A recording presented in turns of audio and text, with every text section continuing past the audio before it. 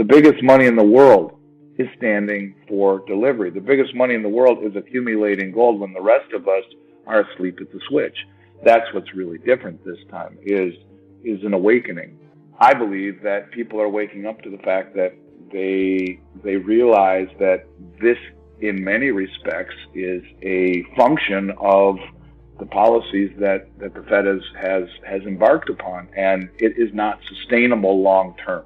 There's an old saying that it's easier to make money than it is to keep it, and I think that's what is playing into this expansion into what is a section or a swath of the public that we've never even knew existed. It's sad, but I think if you don't prepare, if you don't get out of the way of this, you're going to be swept away just like everyone else, as ultimately I think the dollar is in big trouble. They are destroying it right in front of us. They are destroying the value of it. And if you go modern monetary theory where you just print your way to prosperity, you go down the same road that Zimbabwe did. It doesn't work.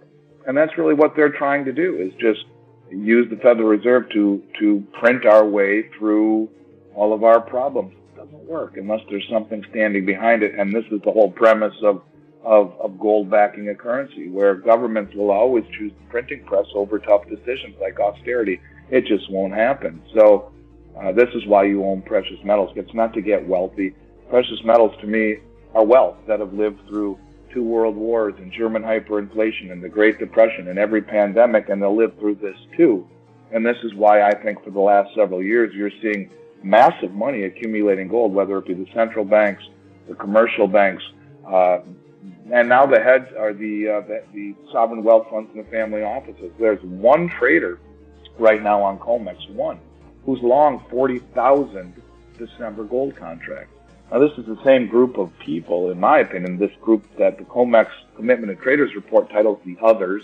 They're not the hedge fund speculators, and they're not the commercial banks. They're private managed money. One trader has amassed 40,000 December contracts. They've been standing for delivery for the last year, and I believe this will also post for delivery in just a few weeks. That's 4 million ounces of gold. That's $7.5 billion in gold with an initial margin deposit of over $350 million. Who's got that kind of money? People are waking up to that in this country. They're concerned, I think, that we're not going back to normal, that this is the beginning of a new normal. I think a lot of people, the biggest concern that I hear is I don't want to leave my money in the banks. There is a growing mistrust of the banks.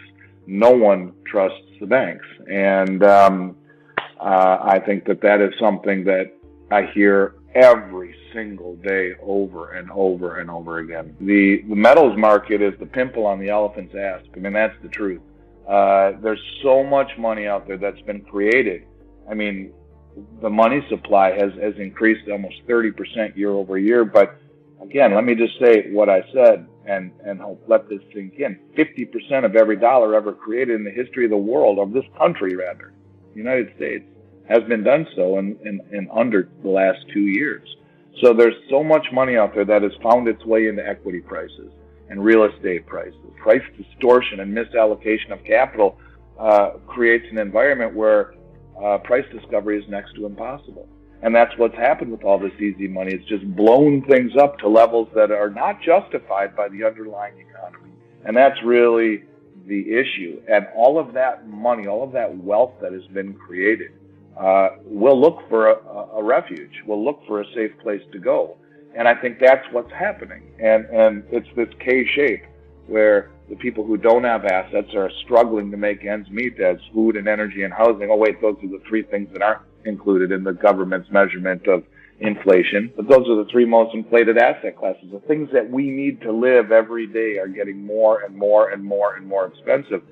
But if you're wealthy and have assets, your assets have gone parabolic. You don't care. You're making so much money hand over fist. Yeah, you notice it, but it doesn't bother you as much. You're just trying to figure out how you keep all of those profits, when most of the country is figuring out how they can keep food on the table, keep their lights on, and keep enough gasoline in their car to get to and from work. I think these are challenging times, and I really believe will only get more challenging, not only by the policies that seem to be quickly raining down upon us, but but also we are very late in the stages, I think, of the dollar Keynesian economic experiment. And I think if you have all of your assets in dollars at this stage of the game, you are destined to go broke when this plays out. And I think that is what is spurring this widening into the mainstream.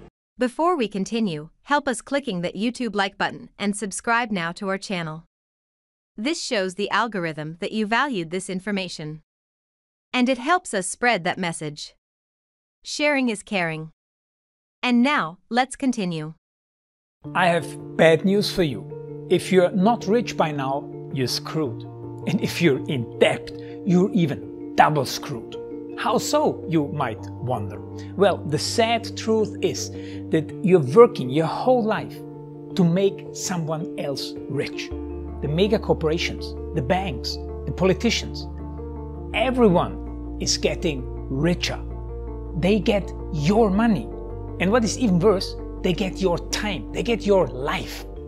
You are not even in a rat race, you're in a financial prison. But what could a solution for you look like?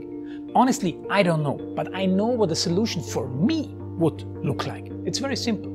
I use whatever money I have and I multiply it with 1,000. This could make my life much easier and probably yours as well. If you have $1,000 available and multiply this with 1,000, I believe that this could solve some financial issue for the one or the other. Of course, if you're ugly, you would have to multiply it with much more than 1,000. My name is Markus Dahn, and this is what I decided to do. I decided to 1000x my money. This is not a joke. I know what you may be thinking. What is this guy talking about? How should this work? This is not possible. Well, I made a detailed video where I laid out my plan. And some clever folks might even want to look at this plan and copy it and do exactly what I do. This is just a little hint on the side. You have two options. You leave, you forget what you have seen. You do whatever you're doing and you hope that somehow you get some other results. Good luck with that.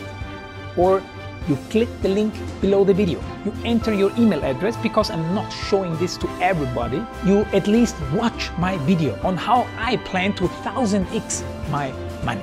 The choice is yours. Make the right choice. Join me. See what a different future you could have. See at least how I intend, how I plan to do the 1000x. So click on the link below, enter your email address, and I see you on the other side. Your Markus Dahn.